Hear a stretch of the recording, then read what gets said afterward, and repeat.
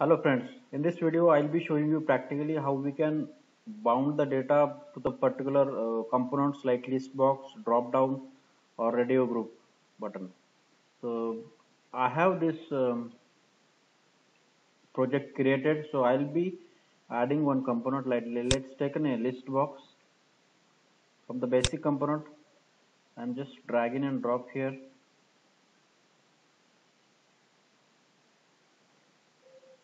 So initially it will be empty, means there will be no values assigned to. So the first way, there are two ways to add the data. One is static or hard coded values, and the other one is the dynamic, which is coming from the data sources. The first way means if you go to the display in this display properties, there is the items. So if you click on this button, you will get a pop-up where we can add manual values like insert. If we say means I wanted to add USA, and text is means the value which I am going to display there. Then I will add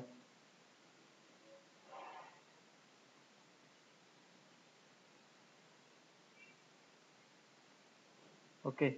So this is the default value, means we can change, means if you want to display Russia as the default first value, then we can set as default. Otherwise we can change it to USA. So this is we can move up and down these values if you want to. And so this will get add these values. This is hard coded values which we can add. Okay, so when we run this, we'll get these values in this list box. Okay, so the other way, one other way is, let me remove this. Okay, so the other way is the getting the values from the data source and getting displayed it here on this. So whenever we launch the application on startup, we can write a script to embed, means to add these values to this particular list box. So there is an option, means on event there is on startup. So on startup means what we can do. So initially means it will not have anything, means let's run this. So in this there is no nothing has been added. So on the startup means click on this application, and in application properties, whenever it starts, means we can add the value script here. Let's say means if you want to assign some of the field values from the data source to this list box, then add like list box. So we have list box, we need to set items there, so we can say set items. And in this set items, what we can do means in value we can specify means what we wanted to add. Suppose means we have the data source added, so we will say ds1 dot get members list, means so this is one option, means this is one function which will returns the dimension members from the data source, and it can assign to this. So whenever you get this option, means this function, you will see the help for that with the example as well. Means you will see means how what we need to add list box one dot set items, then get member list, whatever the component dimension is there, get that values first. Then the second attribute is of the internal key, and then text key, and the maximum number of items. So it has this description, means what is member presentation. So presentation of member keys, whether it is internal or external, and textual display of the members, how we wanted to display, and the integer, which is the maximum number of items to return. So let's take this example. So the first attribute we need to specify is dimension. So just press Control space, so you will get the dimensions which are associated with this. So let's take, we wanted to display country, and member presentation, we need to set it as internal or external. So whether it is an external key or internal key, so we can say it's internal key, and what we wanted to display. So on member display, so what whether we just wanted to display key or only text, or key text, or member displayed as text, or member displayed as text key. So we can say we wanted to display as text and key as well, so that get these values. Max number, suppose I want 50 items to be displayed, and lastly I will give a semicolon, so that this way we can set the items for the list box and click on OK. So now it will not show up these values here, but when we run this, you will see these values get assigned to this. Okay, so this is the way we can assign the values to list box from the drop down. Now what we can do, we can have a drop down as well. Means suppose we wanted to have the drop down, and same way, means on the startup menu, what we can do, so in this same script, so we can have this function, instead of list box 1, we can have drop down 1 dot set items and ds1 dot get member list. Means if there is any other fields which we wanted to display, suppose we wanted to have like calendar year, then we can say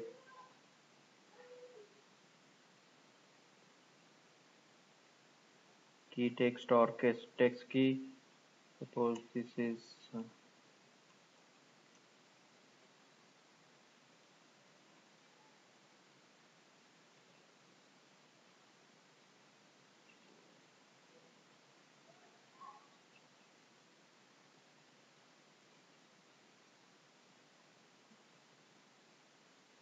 okay. So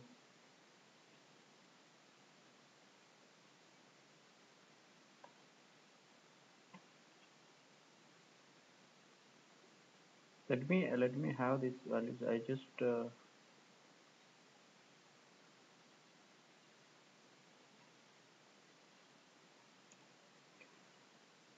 let me copy this once again. Means I'll show you. Means this is the drop down one dot set items. So get member list, let's say, means it is just country we are having. So we can change it. Click on OK. Now if I run this,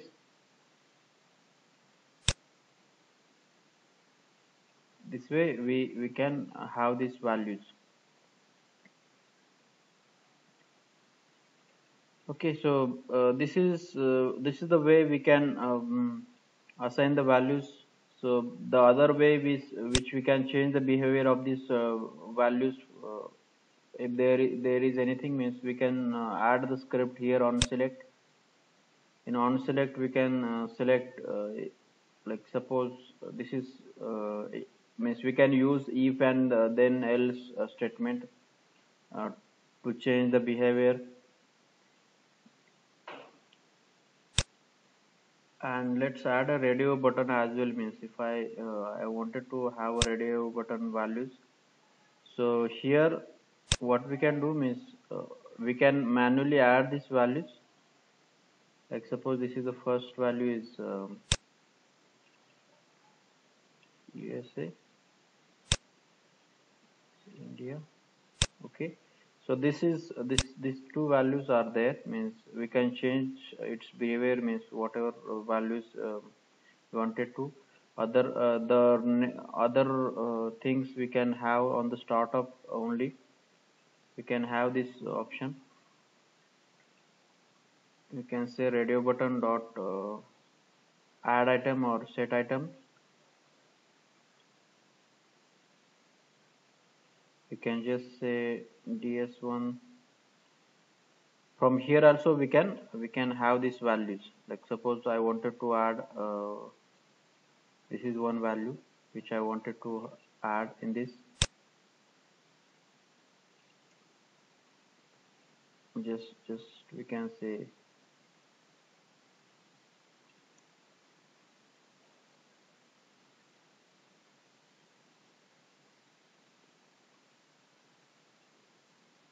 or this is a manual means if I say ts underscore one dot get member list,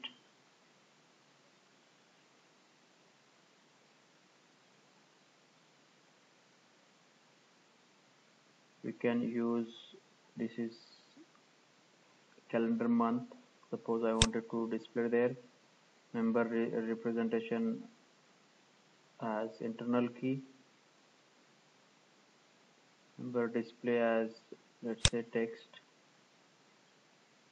and max number as let's say. So if I run this, you will see these values got added to this radio group, the month and year. Okay, so like this we can bound the data to these particular components. So I will be taking another example to show you how we can change the behavior of the any component by using these values. Means suppose I am choosing this value, then how we can change the behavior with the scripting functions.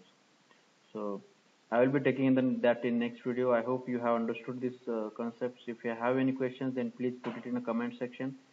And if you like my video, then please like it and subscribe to my channel so that you will get to know about my next init video. Thank you for watching.